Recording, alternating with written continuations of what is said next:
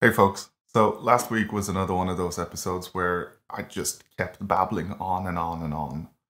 We were talking about one-on-ones with managers when you're managing managers. How do you approach that differently than the one-on-ones we've talked about more generally? So this week we're going to bring that home and we're going to get to the second part of that series. And then we're going to maybe take a little bit of a break from the Managing Manager series. We'll see what happens. But anyway, this is part 2, and we're going to drop right into it, and we're going to get right back into where we left off. So please enjoy.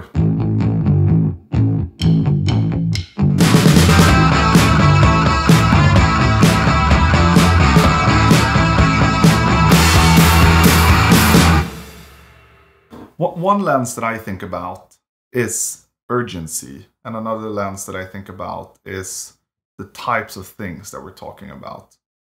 So for urgency, I usually ask myself the question, how important is it that we resolve this thing right now? And connected to that, how bad would it be if the thing we're talking about is not resolved?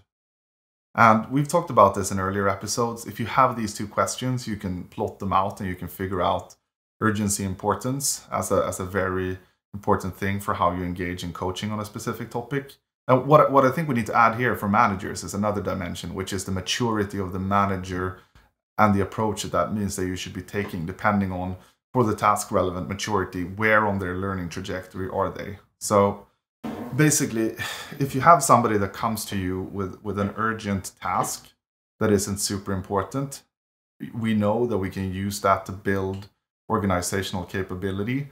However, we also know that we need to foster clarity and we need to foster motion. So how do we manage these two competing concerns a little bit? Like, do you want to let this thing linger on so that your team member can have growth through it, with this idea that your organization is going to grind to a halt unless you're making fast decisions?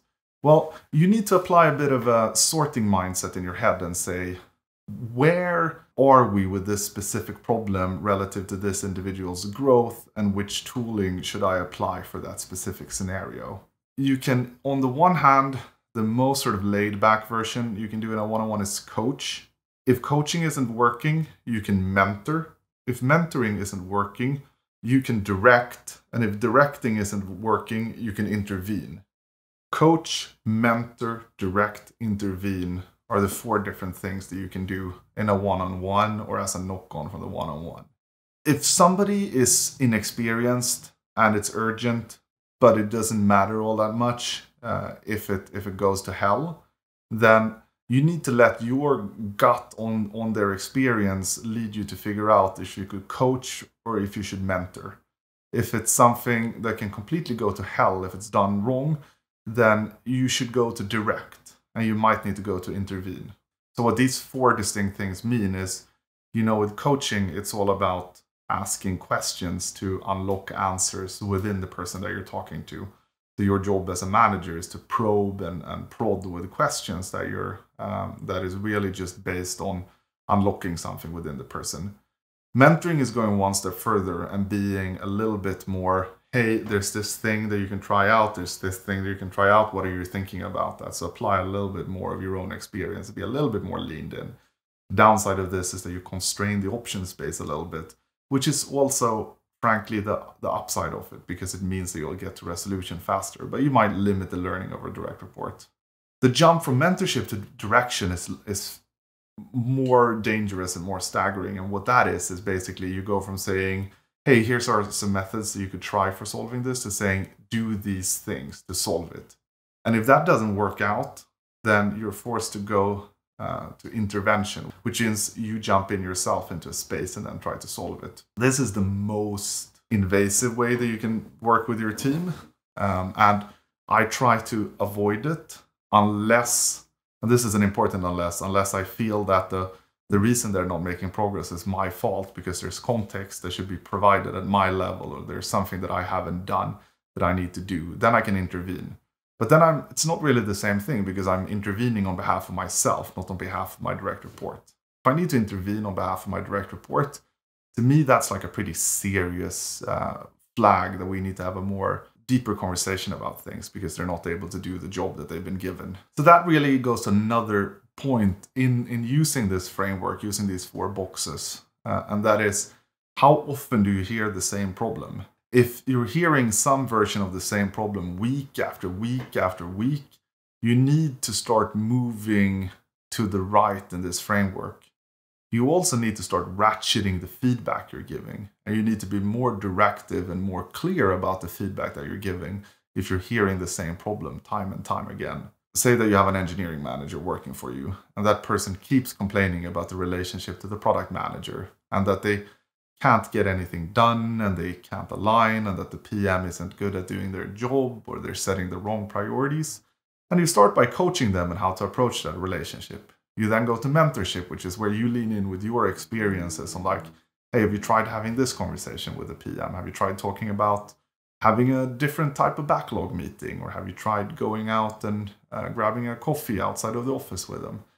That doesn't work out. You go to directive. You say, I want you to set up this meeting. I want you to organize this thing. I want you to gather the group and do this. And if that doesn't work, you intervene and you say, I'm going to start coming to your meetings and sort this out. If you get to box 4 there, or if this type of like bucket of problem, in this case maybe a cross-functional relationship problem, keeps popping up, that's a signal for you that there is something that's amiss here that you probably need to dive into a little bit.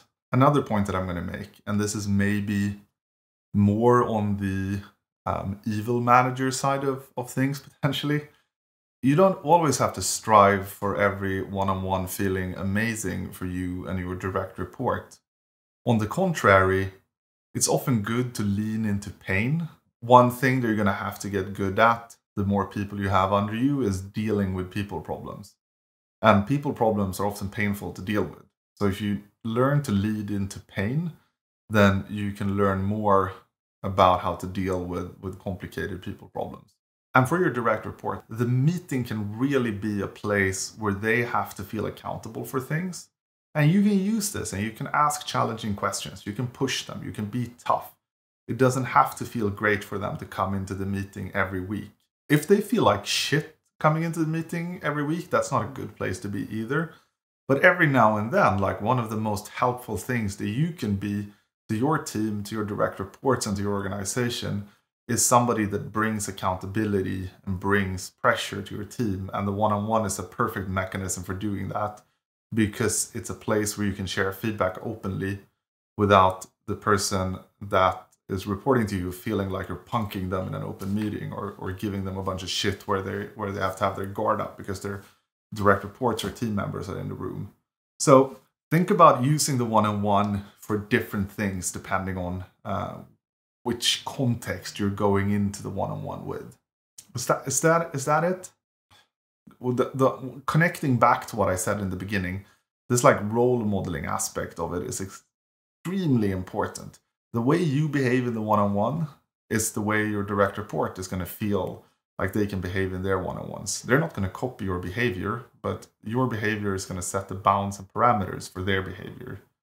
Meaning, if you display in your one-on-ones that it's okay to do X or Y, then they're going to feel it's okay to do X or Y if that's something that they naturally feel.